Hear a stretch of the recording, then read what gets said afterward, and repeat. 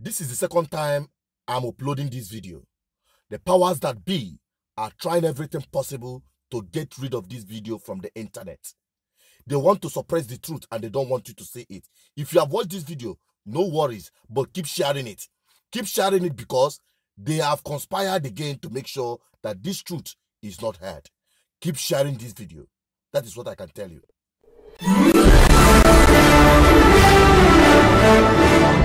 Hi, it is me, Andriod Peters. Today is 30th May, and I'm set to hit the street.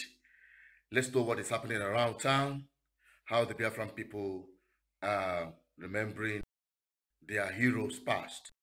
Yes, I'll be hitting the street, and I want you to join me on that wonderful experience on the street of Biafra, Enugu State precise. That is where I am. I'll be doing a couple of things today. I'll be attending memorial service today. I'll be interviewing important people today. So let's hit the street. Join me. I hope you are doing something in memory of our heroes past. As you can see, I'm already on black. That's to tell you I'm fully set. Let's go there. Woo. Join me, man. Let's go do some recording today. It is 30th May, eh? Let's hit the street. Come on. Yeah, I'm on my way to meet a veteran. A man that I will say I'll be part of history to sit side by side with such a man. I'm talking about Colonel Gbulie. I'm heading to his house today, being 30th of May, as Biafran people are celebrating or commemorating Biafra Day. He's, I would say, an oracle. He's an authority with respect to the Biafra War, who could have led to the Biafra War, that all the experience he had it. So we are going to go to him to extract information. So that is where we're heading to. Don't go away, because this video will be a little bit long, but it is worth it. Yes, it is worth it. So gather everyone and listen to what we are going to get from this video. I can assure you it's fully loaded.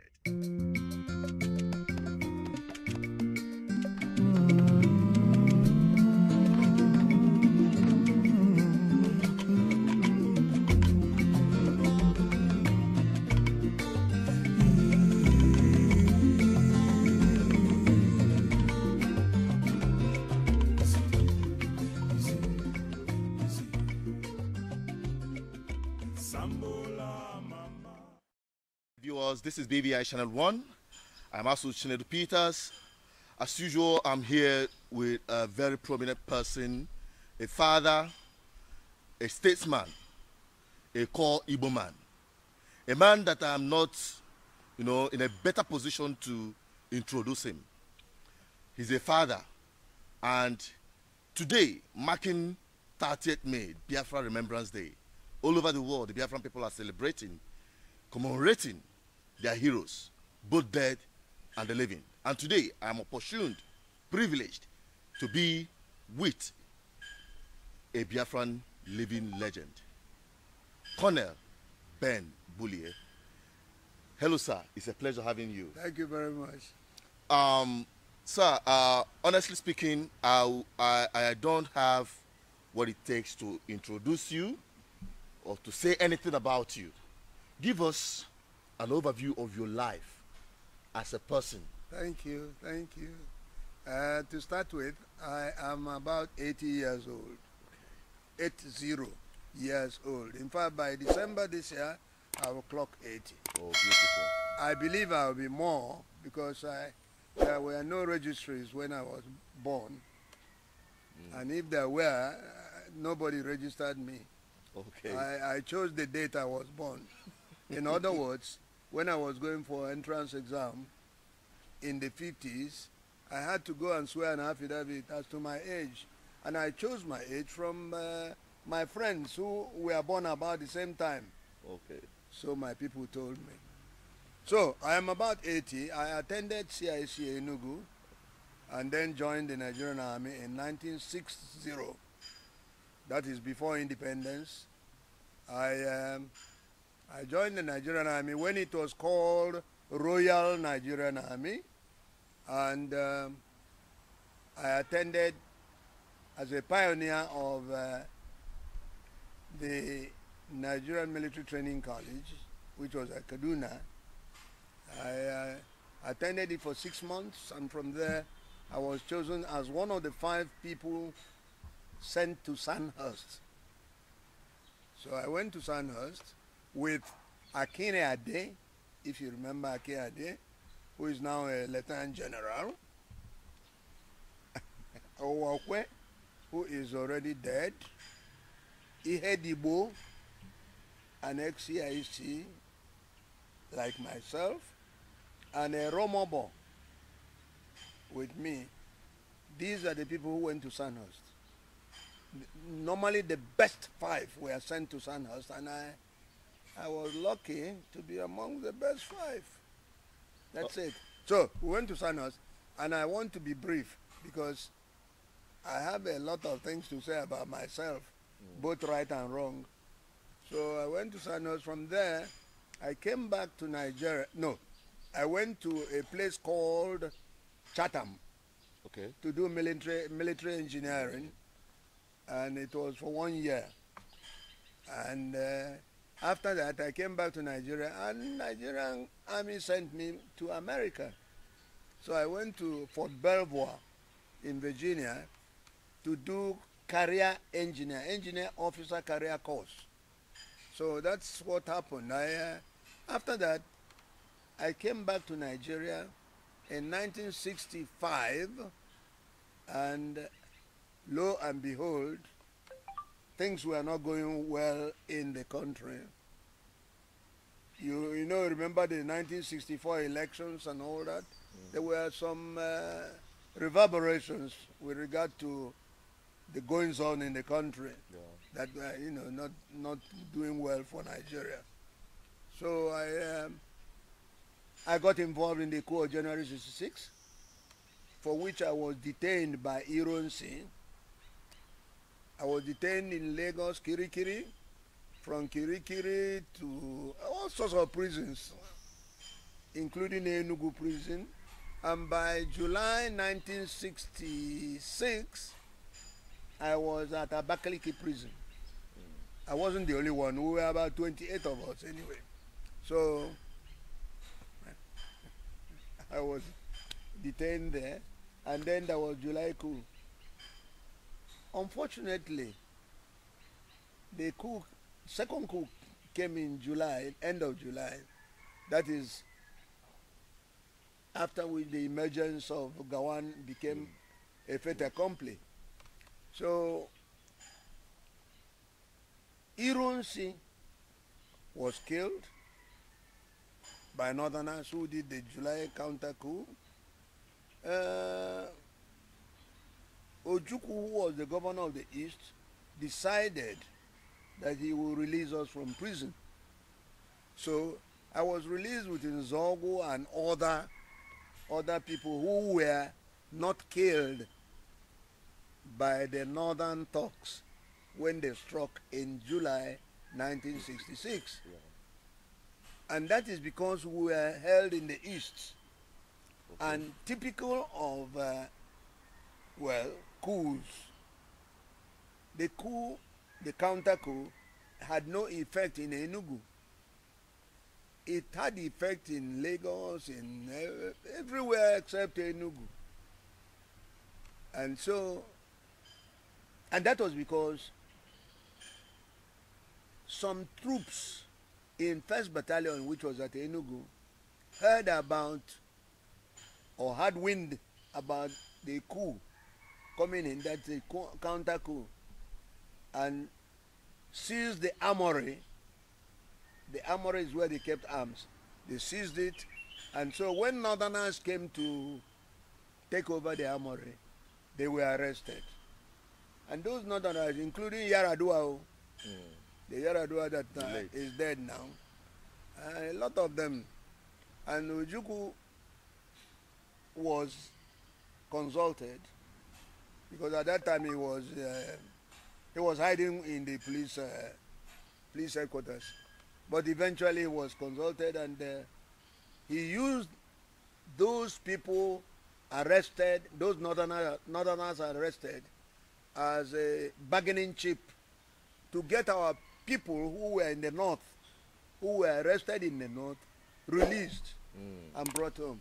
Oh. The only thing is that when the northerners in the east were going home, they were allowed to go home with their personal weapons.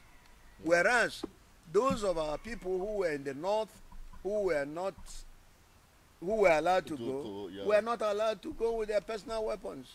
In any case, they were lucky they had their lives with them. So that's it. After that, then the war came. Gawan, who said to the world there was no basis for unity, fought a war of unity. In fact, brought war of unity to our doorstep. You understand? Yeah. Brought the war here, and that's why I don't have any regard for him, because he said there was no basis for unity. And in another breath, he talked about unity. He had reneged over the Aburi decision that no war should be used in solving Nigerian problem. Today, you can see what is happening in the political arena. Gawan is not saying a word. When he has opportunity to talk, he says, I don't want anybody to do anything about unity that will affect our unity. Unity is for the living, not for the dead. Dead people don't talk about unity. And therefore, what is important is that he should be a man and speak up against a man who is ruling this country wrongly. Because he was the one who imposed a war of unity on Nigeria. And many people died. Unfortunately, Nigerians don't have statistics as to how many people died either this way or that way. That is Nigeria for you. And anybody who cares can say anything and do anything and get away with it. Okay. That is not. So anyway, apart from the one saying basis of unity, we fought a war. I fought a war, and for which I got this wound. I got this wound at Abo after the 9th mile corner, and it's a machine gun wound, and it has its debilitating effect right now. That's why I'm traveling to see what can be done. Not that I want to continue living, because it doesn't bother me one way or the other. God's time is the best. Now, after the war, the same Gawan said, no victor, no vanquished. But the same Gawan set up a board of inquiry headed by Adebayo. And the board of inquiry was to determine what we, ex-Nigerian army officers, did against Nigeria during the war. But he said no victor, no vanquished. And today, how are they treating us? There is victor, there is vanquished. Everybody knows that. All right? All right. So he set up that board of inquiry, and they determined that we should be rearrested and detained. And that's what I covered in the Fall of Biafra. How they treated us. We went back to Kirikiri. First of all, Porakot prison, where they were giving us, I don't know. It's not good. I don't want to rewrite a book. Let's just live, sleeping dogs lie. So I went to detention 1970, 71, 72, 73, 74. We were in prison. No trial. But thanks to Dr. Tai Solari, you remember him? Yeah. He made a march from Ikene to Lagos, persuading Gawan to release us. There were people outside Nigeria who were bothered about our being continually, being detained. And even Some people went to the United Nations to talk about us. But Nigerian government, Gawan's Nigerian government, no, there were no detainees in Nigeria. No detainees. And so we spent about 5 years in prison without trial. And when they were there to release us, it was Hassan Usman Katsina who received us at the Lagos Garrison Organization, and he said to us, look, from now on you can go, but don't enter any military barracks and all that. These are the people who said no victor, no vanquished. And he released us, not even a kobo to any of us for transport home from Lagos. But you see, no man is an island. This God we serve, he knows everything. He sees everything. And I thank him, because I'm here today talking about what experiences I have. There are people who haven't had that kind of experience. Yes. So I thank God. So after that, I came out, starting life afresh. I don't want to go into that anymore because it's an old story. So that is where it ended. All right. Until I started writing books. I am not very good at writing books, because if I were good, I would have written more than 3. Actually, I have another book titled Figments and Nothing. Okay. But it doesn't matter. So, all right, sir. Thank you so much. You're giving us an overview, a summary of a very wonderful life, full of experience. And we thank God for your life, that you're still here with us to share your experience with us. Now let's go down to the coup. Because from the coup, or from the political instability in the West, which led to the coup, then from the coup to the genocide war, then to the current Nigerian system, what we are experiencing now. Now, you talked about the coup, or being co-opted into the coup. What led to the coup and all that? Give us an insider and personal experience of you being part of that coup, and why it is called Igbo coup. And you wrote a book called 5 Measures. Yeah, Nigeria's 5 Measures. Nigeria's 5 Measures. Thank you very much. The thing is, I don't want to repeat what I have already said in my book, but the point is, the coup came as a result of our taking exception to what was happening in Nigeria. People making nonsense. There's a former governor of the North who wrote lately that Nigeria is ripe for a coup. Did you read it? Yeah, I think I saw it. What's up? Yes. He said Nigeria is ripe for a coup. When people come and start messing up other people's lives, because some people are not serious about leadership. They are not serious. They are not serious about Boko Haram. They are not serious, and they don't even want to involve you. They are divisive. They are pushing you away instead of bringing you in. And yet we had fought a war of unity. Can you imagine it? It is unconscionable that you should find a war of unity, a war to keep Nigeria one and indivisible. And yet, somebody who calls himself a ruler or a leader is dividing the country, pushing people aside, saying this is not qualified or qualified. This is ridiculous. If an Igbo man is being killed today, many people won't bat an eyelid. Whereas if it's somebody else, oh, they will start crying out. I was expecting Nigerians to come out and speak against the question of pushing Igbos out of the system. Igbos form a part of the tripod in this country.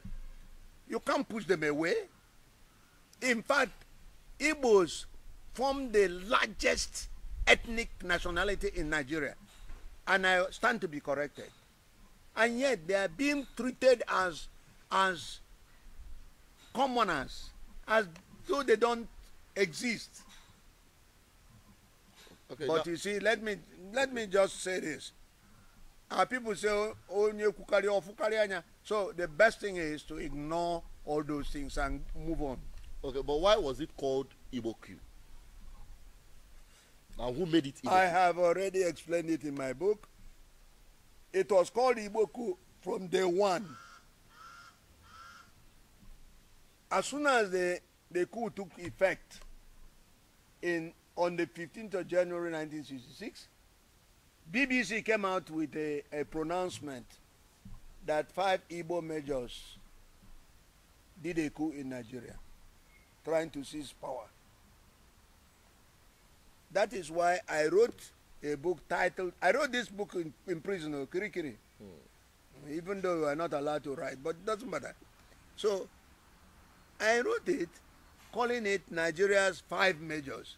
But in the text, I explained that it was a wrong nomenclature given by BBC. In other words, I was castigating BBC for the word 5 majors. Because there were more than 5. There were in fact 8. The thing is, Igbos constituted at that time more than 60% of officer corps of the Nigerian army. So you would expect that most of the people to do a coup against the government should be in Igbo.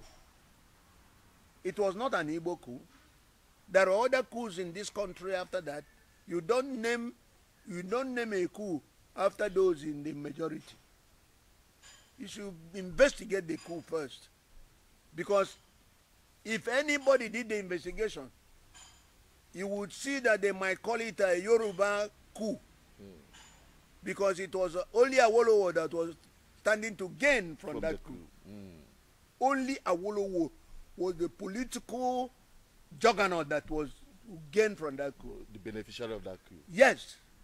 And yet they say Igbo coup because it suited them to say it's an Igbo affair. But eventually, because I said, I have been to Oputa panel, we've killed that matter. And somebody like Babangida said, we are now better informed. And most importantly, Ademoyega, a Yoruba, wrote a book titled Why We Struck. I recommend this book to all Nigerians. Was he part of the coup? Of course, Major Ademoyega was part of the coup. Good. Was one of the majors. And he's a Yoruba? Yes. And he said, he claimed in his book, Why We Struck. I'm saying it emphatically so that anybody can go and buy that book. It's in the bookshops. Incidentally, he's dead now, but the books are there. Okay, Why We Struck says, we are only 3 that did the planning of that coup. And he named them. Himself, Ademoyega, he's from the University of London. He read history before joining the army. Nzogu, from Opanam, and Ima Ifajuna, 3 of them. Any other thing you hear? And they were to do that coup in 1961. But you see, they kept postponing it. And they had reasons to postpone these coups. Because if you are going to do a coup against, let's say, A, and A is not in the country, what do? Do a coup in Bakum? No, it's not done. Okay. Now, you talked about the Oputa panel. Yes. And before we get to that point, because the Oputa panel was set up during the current dispensation, democratic dispensation. Under Obasanjo. Under Obasanjo's yes. presidential system. And Oputa panel recommended that Igbos should be apologized to, and they should be compensated. I want to stand corrected. And of course, Obasanjo came out openly saying, my government will not apologize to anybody, and we will not pay compensation to anybody. He said it on TV, NTA. So now, After the war, after that genocide war, Yes. many people, the videos are out there, what our people passed through, what you experienced, the kind of suffering, deprivation, air barricade and the land, sea blockade and all that, the Yes, and all that. yes. Now, after that war, a victor, no victim, No victor, no vanquish. yeah, was declared. And they called a program, they called 3 hours, the reconstruction, the rehabilitation, and the reintegration. How did that go? How did it go? Yeah. How did it go? Sorry. Yeah. Now the point is this: even if we cry from here to thy kingdom come, if the government of the day doesn't want to do anything, it won't do anything. We will always be talking while they will be shopping. All I can tell you is, Gawan said they were going to have the 3 R's: rehabilitation, reconstruction, and whatever it is. What has he done? Boko Haram is being fought in the northeast today, but they have been reconstructing and rehabilitating them. Though the amount of money being voted, the one of Biafra that was fought how many years ago? It ended in 1970. Who has been rehabilitated? Nothing. What have been reconstructed? But you see, Obasanjo has given us a hint as what decisions they took after the war, because Obasanjo was the commander of that Marine Commando, and it was through them that the war ended, okay, at Owerri. So he has given us a hint that they took a decision against Igbo, against Ndi Igbo, yes. So we know. And let me tell you, it's not good to be crying like a baby. It's not. I know that Igbos can take care of themselves. That's why I detest the idea of anybody talking about want to be president. Why do you want to be president?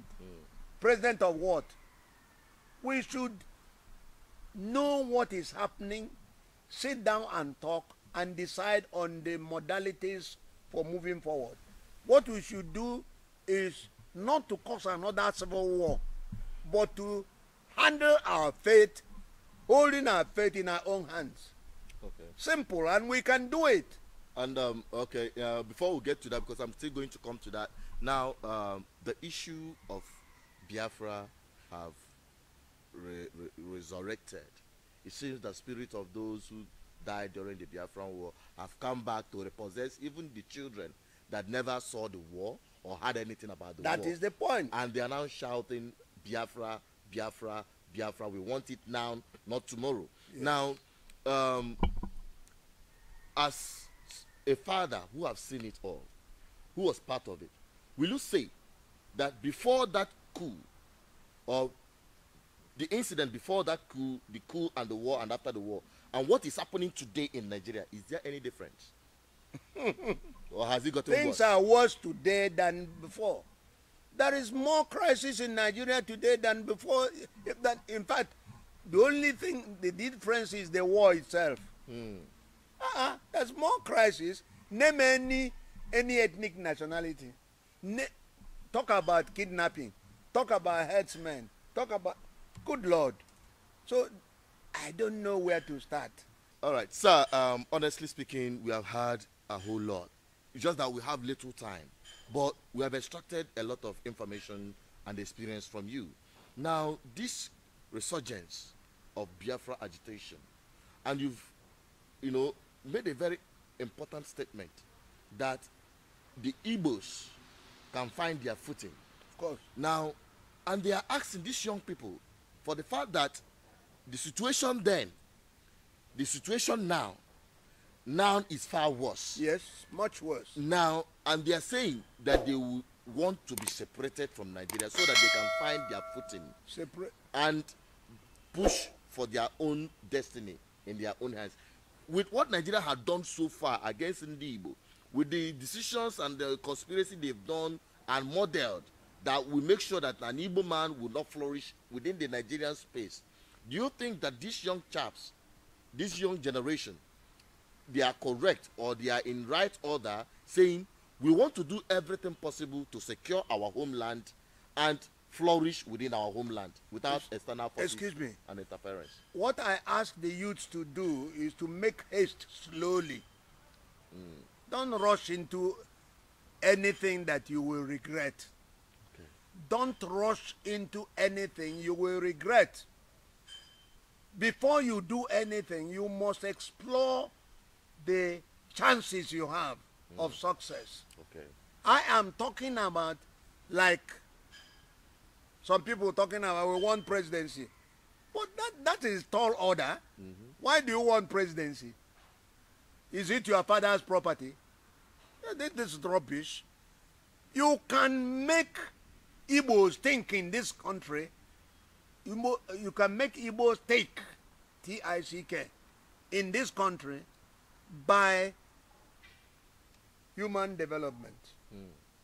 If you develop your own family and every other Igbo person does the same thing, and we're not doing badly already, you will find that you will be the cynosure of all eyes. That's you are talking there about. There are people now who go to Onitsha market to go and find, they come from the north to go to Onitsha market to find out what made these people who lost the war think. And that is what people are talking about, Akulono, making this place to develop. Exactly. Okay. We should keep our place tidy. Tidy your own home. That is, put our acts together before we talk about each and those. Well, I think that is very important, because some people are coming up with a campaign that our homeland should be secured. That is good ridiculous.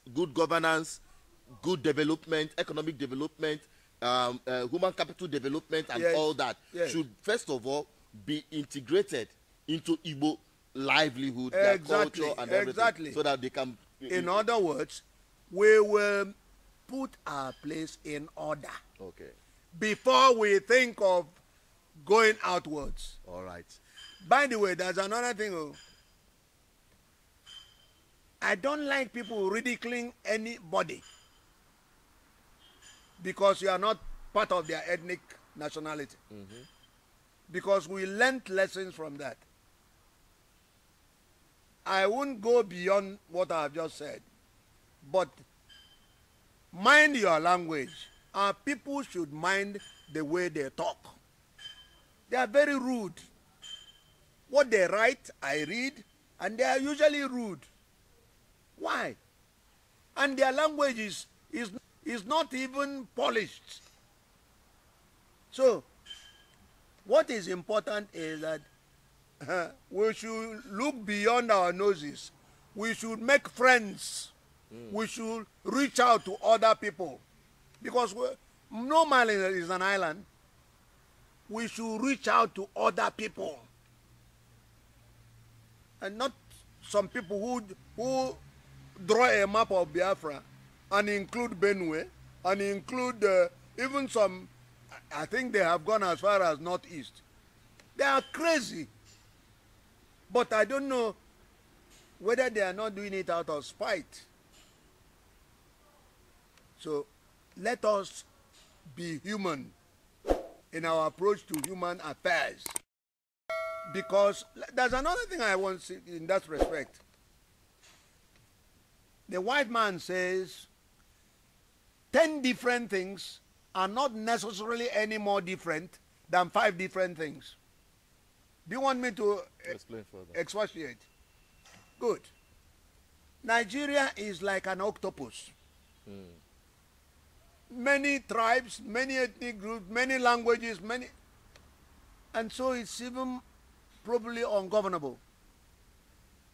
But Biafra was also in the same problem, had the same problem, because we had minorities. Minorities wanted their freedom.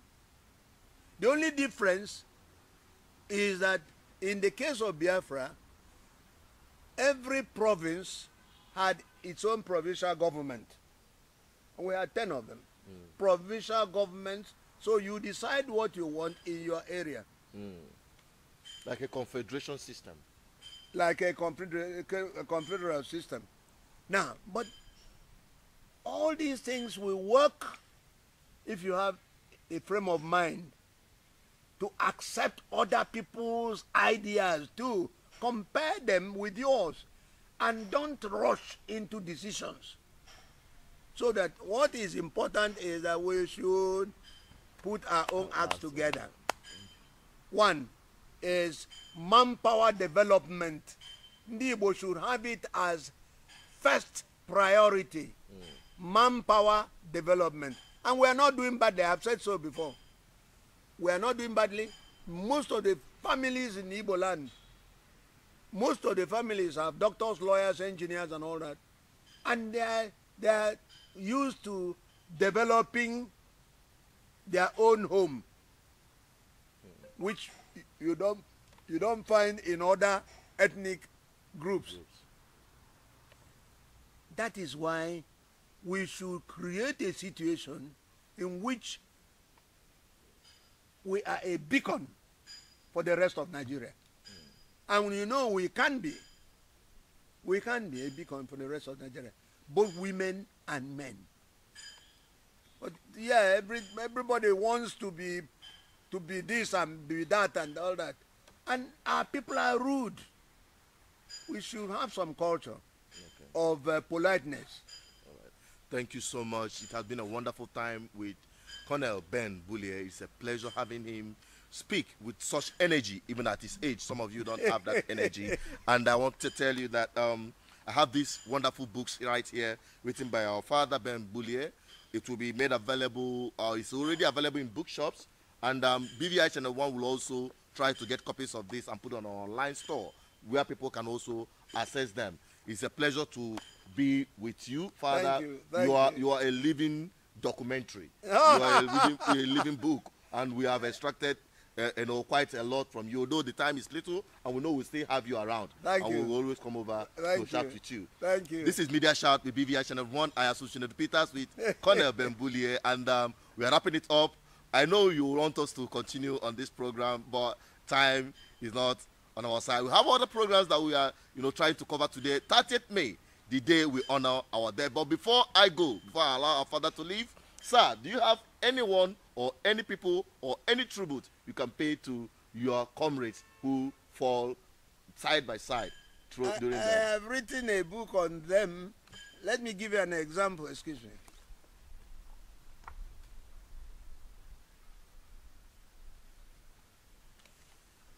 Tribute to a comrade. Yeah. A dynamic stickler for order, selfless, never forlorn. A patriot irreplaceable by another, forthright, inspiring everyone. For Major Nzogu, the gallant soldier, appropriate words I have none.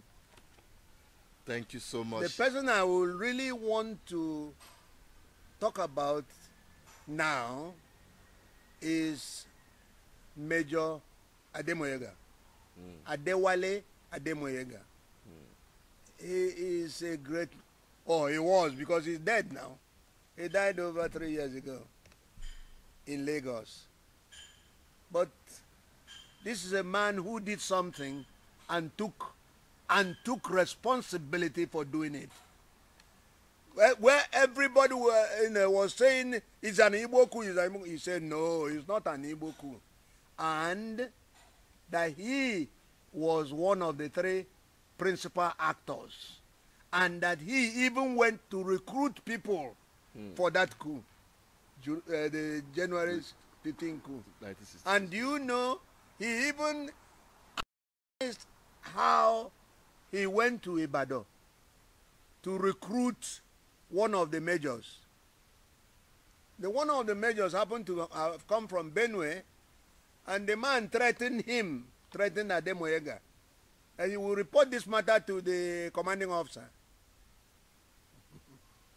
And he said, Ademoyega said, no, I'm joking. When you are getting somebody to participate in a coup and he says he's going to report, that is a terrible thing. So he said he was joking. And the man took him. Interestingly, Ademoyega is dead. He took part in that coup. The man I am referring to used to be a chief of staff in the Nigerian army, is dead. Is dead. A lot of people who took part in that coup of January 66 are dead. A lot of them are dead. All right? So when they get to God's own kingdom, they will sort out their problems. And I don't mind when it will be my turn to join them, because I already made a case. I'll get some lawyers to prepare case, my own brief for me. It's all right, sir. Now, finally, you fought in the Biafran army. You were